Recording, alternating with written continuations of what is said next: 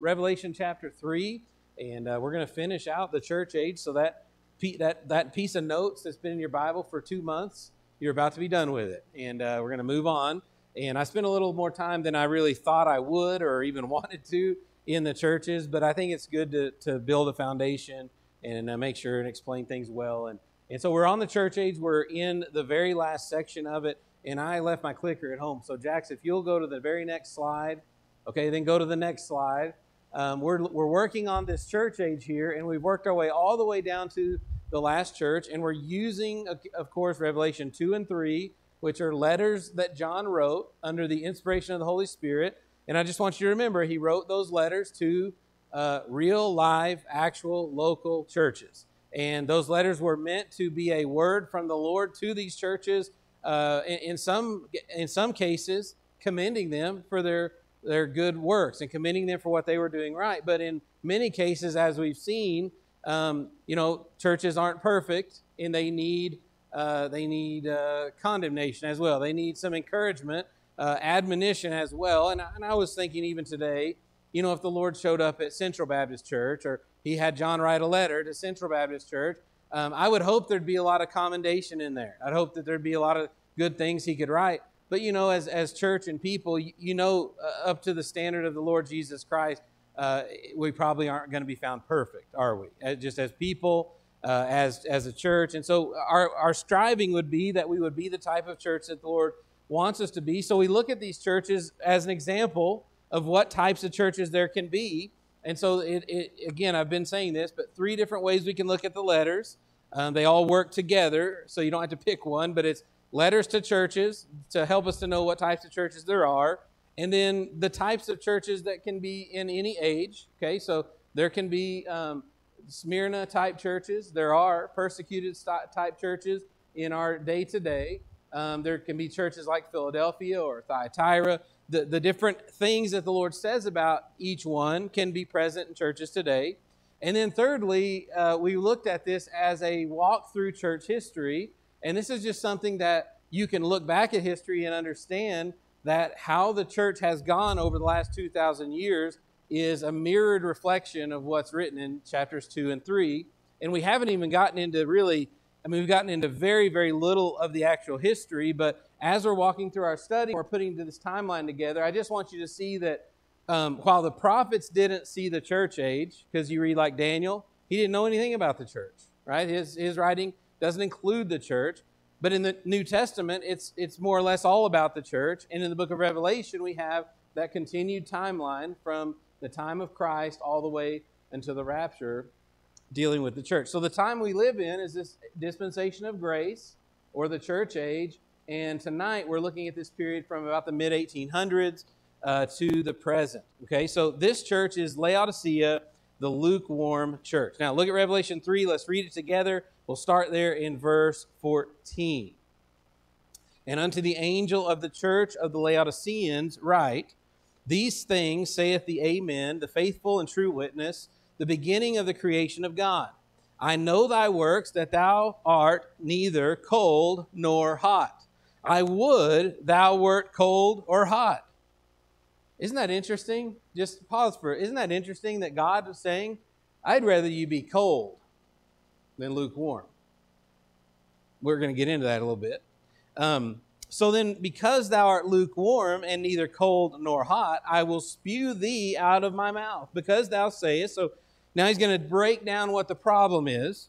Because thou sayest, I am rich and increased with goods and have need of nothing, and knowest not that thou art wretched and miserable and poor and blind and naked.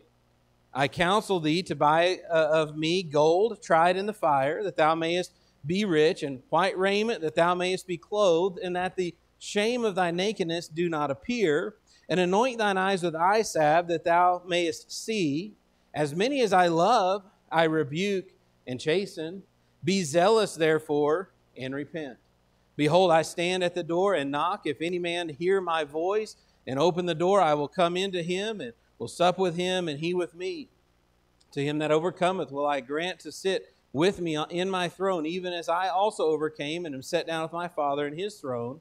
He that hath an ear, let him hear what the Spirit saith unto the churches.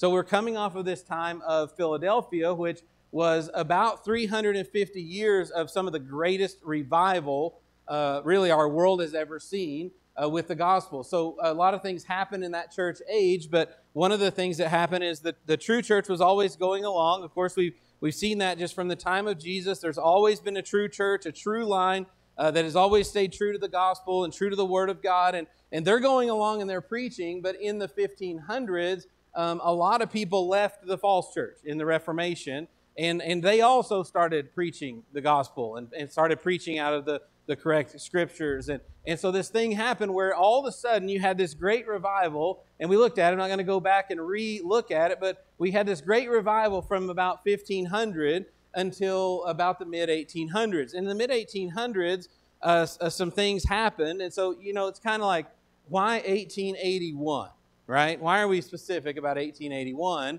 or why am I specific about 1881? Well, it's not to say that the church was doing good in December 31st of 1880, but then January 1st, 1881, they just went, and all of a sudden we have Laodicea. It's not that. But in the mid-1800s, and again, we're gonna tread just a little bit into history, and then I'm gonna get right back out, okay? Because I want to go that way, and that's not where the Lord wants us to go. So we're gonna just dip in, dip out. But in the mid-1800s, there were a couple of texts found. Okay, one was found in the Vatican in the library. It's called the Vaticanus text. The other was found. I can't remember exactly where it was found. It was found in the in the 1860s, and it's called the Sinaiticus. Okay, these two texts. If you look in your Bible, has anyone ever been reading and there's a little footnote there, and you say, okay, what does that footnote say? And you look over, and it says these words were not found in the oldest manuscripts. Or these words aren't found in the most trusted manuscripts or the best manuscripts. I've seen that's I love my Bible because of the format of it, but I hate the footnotes. Because in this Bible, the footnotes that's all they do is just look in your Bible later at Mark 16. Look at the latter portion, the last 9 verses or so. Everyone's Bible in here will have a footnote that says these verses aren't supposed to be in your Bible. And they'll say they go with the reason they don't think they should be in your Bible is they're not in the, quote, oldest or best manuscripts. The manuscripts they're referring to are manuscripts that were found in around 1850, 1860, the mid-1800s. And those manuscripts, and again, I'm just dipping into the history, but if you study the manuscripts, which you can today, if you study them, what you'll find is they disagree with the Textus Receptus, which is what our Bible is translated from. They disagree with it tens of thousands of times. And what you find out is those manuscripts came from those manuscripts that Origen wrote hundreds of years ago. And if you remember Origen, we talked about him a little bit. He was one that didn't like the deity of Christ or the virgin birth of Christ, and he didn't like a lot of things about the Bible because he changed the text 30,000 times. Now, you only have about 31,000 verses in your Bible. You think 30,000 changes would make a difference? Oh, it absolutely would make a difference. It changed the whole thing. Well, those two manuscripts they found, by the way, they weren't that old. I think they were probably fashioned in the 1800s, but they were based off some old texts that Origen wrote.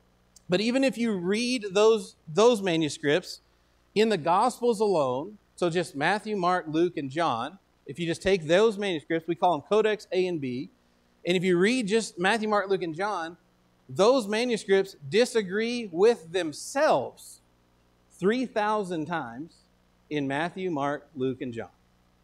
I'm not saying they disagree with our Bible, they disagree with themselves.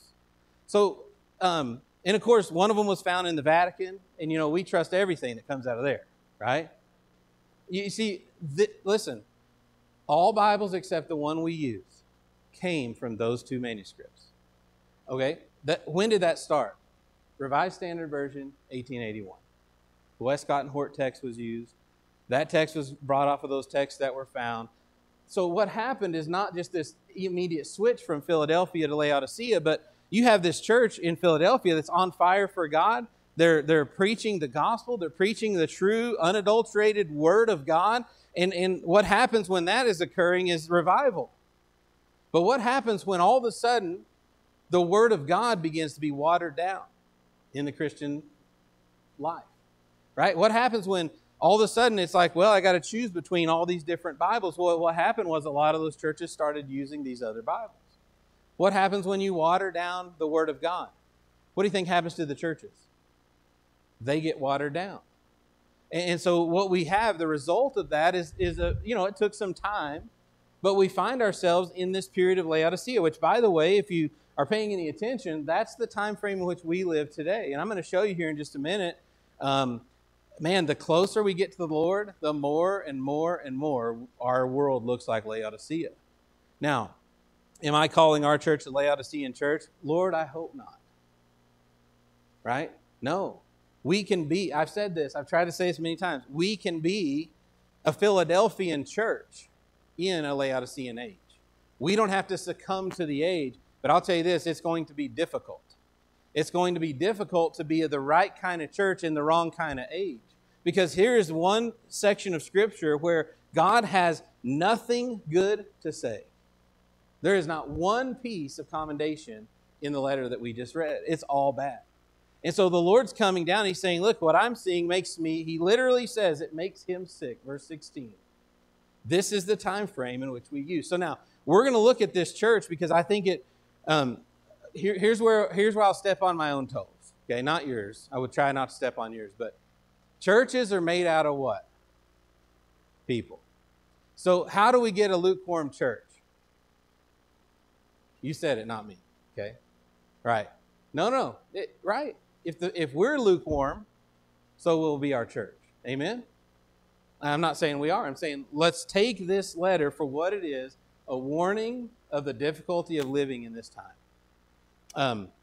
As we look at this church, immediately when you read the letter, you find something different about this church than you would all the other churches. Look what it says in verse 14, unto the angel of the church of the Laodiceans, write. Now, you may not have caught anything there, but go back to chapter 2, and I just want you to see how the Lord addresses all the other churches. He says of Ephesus in chapter 2, verse 1, unto the angel of the church of Ephesus, write. Okay? When he refers to that church in Ephesus, he's saying, he's addressing a local church in a physical location, right? I'm going to write to the angel of the church of Ephesus. Okay, so he could very well say, if John wrote us a letter, to the angel of the church in or of Gillette. He could say that, right? He's just naming our location. Look at the next letter. It would be, let's look down to verse 8. Unto the angel of the church in Smyrna. You see that? Nothing weird there. Just, hey, unto the angel of the church in Smyrna. Right. Let's look at the next one. Verse 12. And the angel of the church in Pergamos. Right. Okay, he's just addressing these churches by where they are. They're local churches. He's just addressing them that way. Verse 18 of chapter 2, and unto the angel of the church in Thyatira. Do you see the pattern? So he's addressing the churches. I want to write this church in this place. Now look down to Laodicea again, and you could verify chapter 3. The other churches, Sardis and Philadelphia, are addressed by their location. But look at verse 14 again. Unto the angel of the church, what does it say? Of the Laodiceans. Now, when it says of the Laodiceans, are we talking about the location or the people? This church is identified very differently. In fact, when Paul addresses this church in Colossians, he says, make sure that you send this letter over, and he says, that it be read also in the church of the Laodiceans. Now, Laodicea means justice of the people. So what we have is, I'm going to address the church of the people. Now, just pause for a second. Does that not sound like 2023? I almost played you a video tonight because it's kind of humorous. It's a video called Me Church, and it's where people are just making ridiculous, like, hey, can we do this? And the pastor's like, yeah, can I have if I come to your church, I want Super Bowl tickets. He's like, hey, just come on in. We'll get them for you. Or whatever it is. And I didn't play it because it is funny, but it's not funny. Does that make sense? And because that's where we are as a again, when I say we, I understand it's so hard, and I'm not here to kick rocks at churches today, but we have to understand where we live, because I don't want to become one of those churches. But the church is all about us today. It's the church of the people, the church of the people. The Bible refers to it here as the lukewarm church. It's not hot, it's not cold. It's described in Scripture as being lukewarm. So they're not necessarily enemies of God. I mean, they're not trying to outwardly or with their mouths reject God, but it's like Romans 1 says, they have a form of godliness, but are denying the power thereof. Okay, so it's an empty thing. It's a we're going to do something, but it's not about you. It's about us. And just to be honest, most churches in our country today are much less about what Jesus wants and much more about what the people want. I mean, I don't have any of these books because I can't stand to. They take up air space on my shelf that I could be breathing, and so I don't keep bad books that I don't like. But there's books out there that teach you how to build a church. And there's some, I thought, well-meaning authors that wrote some of those books, and one of them's that whole purpose-driven series. And the way they tell you to build a church is you go into an area, and you survey the area, and you see what the people want. And then you build a church to suit what the people want, and lo and behold, you'll have a church full of people. Can I tell you something? It works. Because we got a lot of those kind of churches. But are those churches? Are we supposed to be like the world?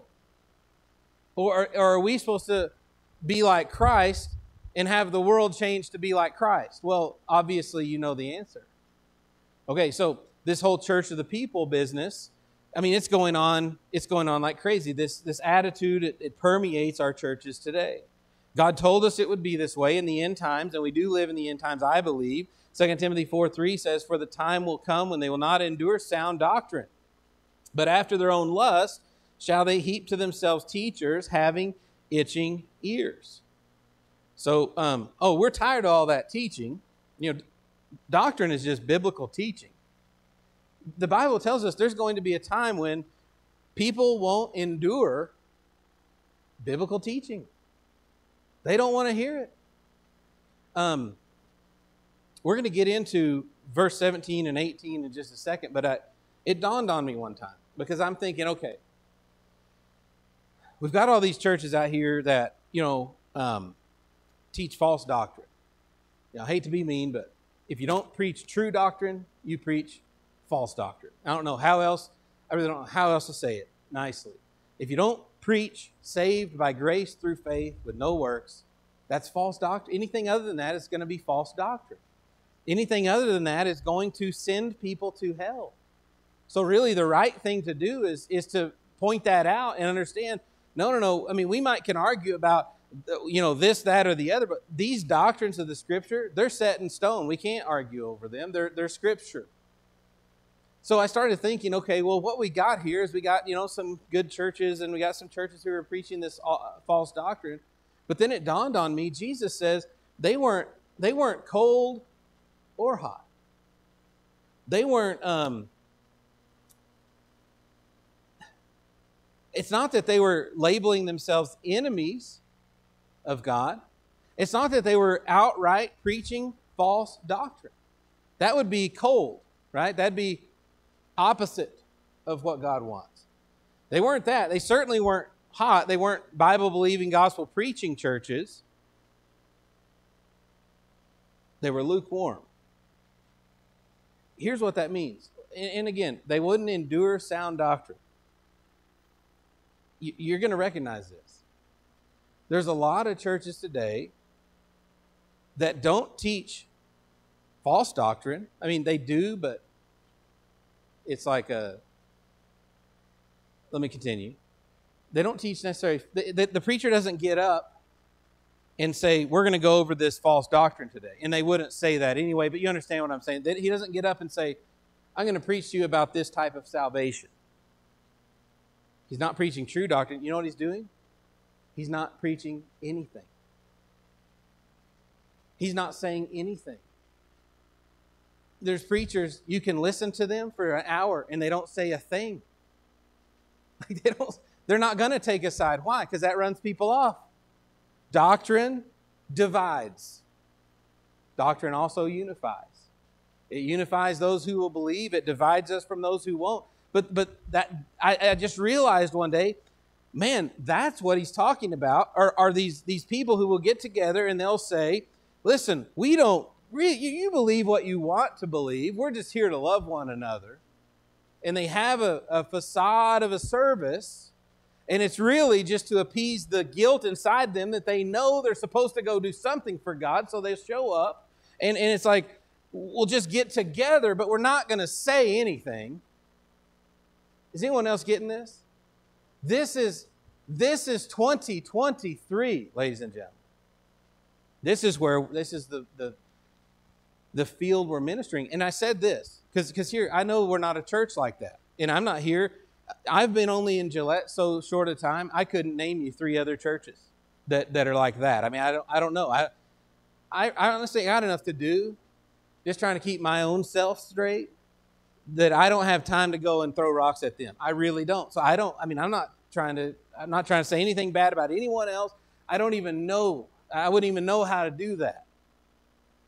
But how does a church get that way? What's a church made up of? People. And what is taught and preached to us on a daily basis in our country, in our society today? Tolerance. Tolerance. Listen,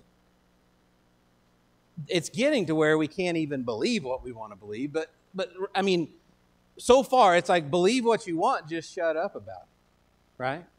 Just don't tell anyone else about it. Stop bothering us about it because you're hurting people's feelings. It's you're I mean, that's very judgmental of you to say there's only one way to heaven. You see how, I mean, we are definitely living in this time. I mean, I could go on and on and on. I can get all worked up about it. I mean, I can sweat through an undershirt over this. It really, I mean, because this is the false prophet that's told about in the Bible that like says all these things and appeases the ears. They say peace, peace when there is no peace, Jeremiah would tell us. And people go home and, oh, good, we went to church. Now let's get on with what our life's really about. And those people will die and go to hell thinking I did my Sunday duty. Laodicea, church of the people. It's about what we want. And again, people come to churches, they're like, well, what do you have for me? What do you have for our kids? I'm so glad. I'm thankful for those that are in our church today. There's been some people come here and they really were concerned. What do you preach? What do you teach? What do you believe about this or that or the other? I'm glad I've had some of those questions, because I've had some, not here, I've had some come in and it was all about, what are you going to do for us? What's the benefit of us coming here? I mean, basically what they're saying. When that's the questions I'm asked, and I know you might not agree with this. In my mind, I'm going, go somewhere else. I mean, I feel bad saying that person's a soul. I get that. But if someone's coming to what can you do for me? We got to work on what church even is before we get them in. And probably they need to be saved. So obviously the Spirit tells me, and I don't tell them go somewhere else. I tell them come on in and we'll try to disciple, and we do what we can. But this is the church we live. I mean, this is the type of church that typifies our nation today. And this is the type of environment that we are ministering in. If you preach truth today, you are the bad guy. It's just how it is. You will meet those that will oppose you. Why?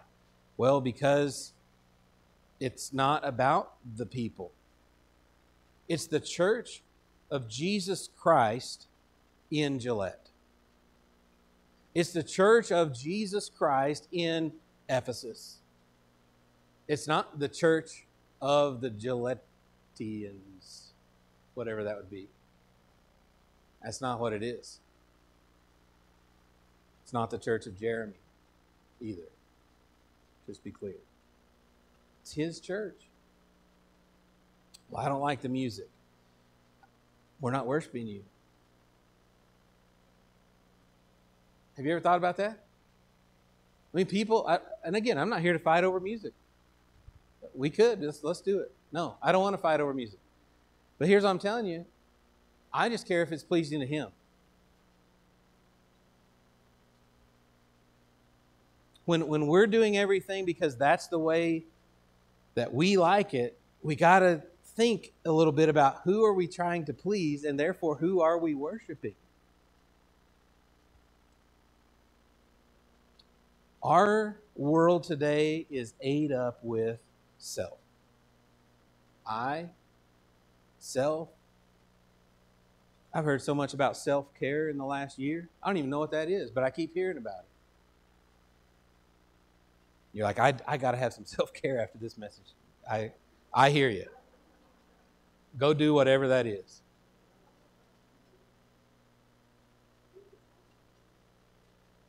Well, then I'm in.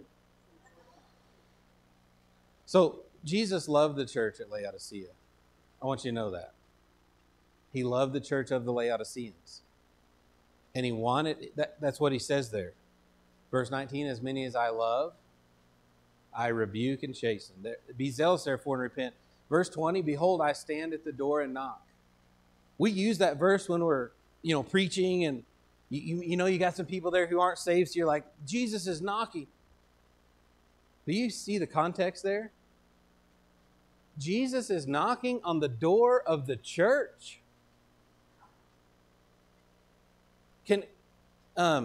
Hey, y'all, Jesus says y'all, I'm pretty sure. Y'all. No, I don't want to be irreverent. Can I come in? Church, if you'll let me, is there room for me in there? Behold, I stand at the door and knock. Isn't that a sad testimony of the church that Jesus died for, that He's out there at the door knocking? But He loves them. If you'll let me in, I'll come in, I'll sup with you. So He tells us three things. I'm going to go through these really quickly. I think you get it. I think we're already there. But He says, I counsel thee, verse 18, buy of me gold tried in the fire, that thou may be rich. See, here's their problem. I'm rich and have need of nothing. Now, I could get into all that, right? We're all, according to the World Report, by the way, we're all rich. According to the World Report. I doubt anyone missed all the meals today. I doubt it. I doubt it. But I know there's people in our world that have. Okay? We're very, very, very, very, very, very, very blessed people. Very blessed. Don't let that blind you. Don't let that be some sort of weird evidence in your mind that somehow you're spiritual. Because that's what He's saying. I'm rich and have need of nothing. But God looks and says, no, those dollars in your pocket don't mean a thing to me. You need my gold. How do we get His gold? Well, we could go through it. 1 Corinthians 3, you might write that down. 1 Corinthians 3, 11 through 15. Matthew 19, 29. When we serve God in this life and we forsake the world, we make those sacrifices and we serve God, do things the way He wants us to do, we will one day be at a judgment where our works will go through the fire. The fire will try our works. Again, He says this gold is tried in the fire. So this is that sort of gold that goes through there, and our works are either wood, hay, and stubble, or they're gold, silver, precious stones. That's what He's saying. That's what we need to invest in, the things of God. If we live our whole lives and we build up a huge bank account, and we have all the stuff we ever dreamed of, and we die and we get up there and everything burns up and turns to wood, hay, and stubble, I guarantee you, we have failed. Remember that church back there at Smyrna? They were physically impoverished. But God said, to me, you're rich. Because they were willing to lay down their lives for the cause of Christ. So buy gold from God. The second thing is we need some new clothes. Now, if we're rich and in need of nothing, we don't need clothes. But the Lord said of us, in just of our time period, that thou art wretched and miserable and poor and blind and naked. We need new clothes. He says that thou By gold in the fire that thou mayest be rich, and white raiment that thou mayest be clothed. Again, this goes along with the same thoughts, but Revelation 19:8 is a verse that you need to look at, because the church, those who they're arrayed in this fine linen, Revelation 19:8. The fine linen is the righteousness of the saints, and that righteousness of the saints is not our own, but it's Jesus Christ's righteousness, and that garment is built by how we live our lives. Again, it's part of that heavenly reward. So he's just saying, don't let this world's good get in the way of your spiritual need. I'm not saying if you don't, you're like, well, maybe I ought to go home and, burn the boat. I'm not saying that. Don't let it get in the way. Don't let it make you think that that's how you are right with God. Number 3, anoint thine eyes with eye salve that thou mayest see. Again, they're saying, I'm rich, I'm increased with goods, I have need of nothing. I believe they would include God in that statement. Did you know a church can have a service without God? Happens all the time.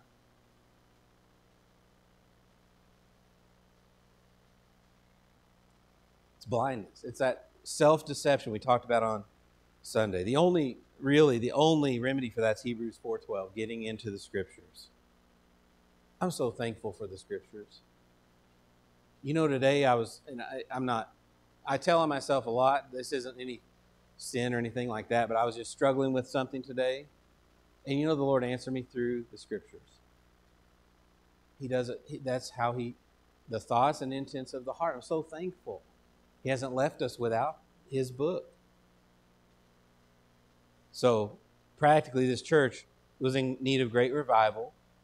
Perennially, we find that this church was present in every time period, and prophetically, it is the time in which we live.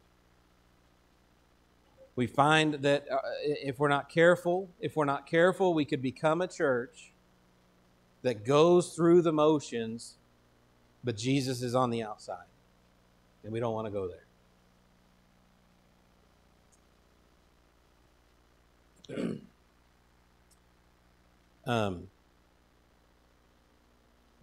All right, so Church of Laodicea, that's where we live.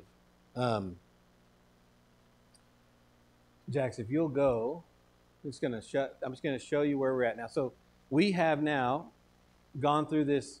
Oh, here we go. So look at this real quick through Laodicea. Just click through these, Jax. Covers that time period. It's a lukewarm church. Church of the Laodiceans. Again, they say rich and have need of nothing. No commendation, nothing good to say, only condemnation. Again, we see this church everywhere. I think that's obvious. And here's my point tonight. Let's be a Philadelphian church in the Laodicean age. We're going to stick to the Scriptures. We're going to preach the gospel unapologetically. We're going to hold to the doctrines of the faith that God has given us to hold to. And again, I keep saying this, the church is made up of who? People. So if we're going to be this type of church, the Philadelphian church, we got to be Philadelphian believers.